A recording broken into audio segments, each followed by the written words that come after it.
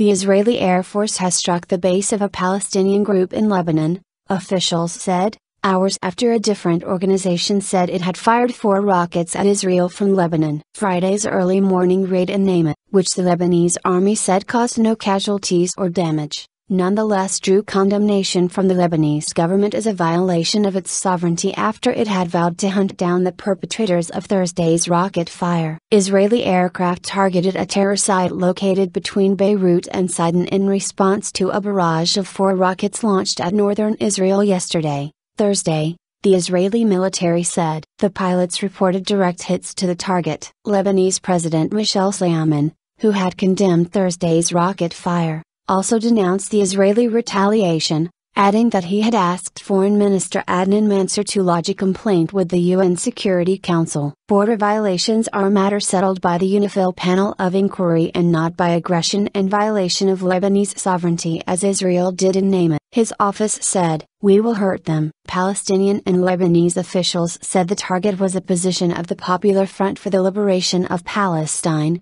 General Command, PFLPGC, an armed secular group that said it had nothing to do with Thursday's rocket fire. Around 4 a.m., 1 o'clock GMT, the Israeli Air Force fired a missile on the Naameh Valley without causing any casualties or damage, PFLPGC spokesman Ramez Mustafa said. Thursday's salvo of 4 rockets, which caused damage but no casualties, was claimed by the Abdullah Azam Brigades, an al-Qaeda-linked group that claimed similar rocket fire on Israel in 2009 and 2011. Israeli Army spokesman Brigadier General Yoav Mordecai said on Thursday that the rockets were launched by the Global Jihad terror organization, an apparent reference to al-Qaeda. Israel will not tolerate terrorist aggression originating from Lebanese territory, military spokesman Lieutenant Colonel Peter Lerner said in a statement announcing Friday's airstrike. Commenting on the rocket attacks, Israeli Prime Minister Benjamin Netanyahu said in a statement that anyone who tries to attack us should know that we will hurt them. Thursday's rocket fire was the first such incident since May. The rockets were fired from Rashidiyah,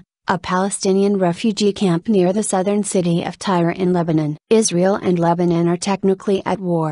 Israel briefly invaded Lebanon during an inconclusive 2006 conflict with armed group Hezbollah.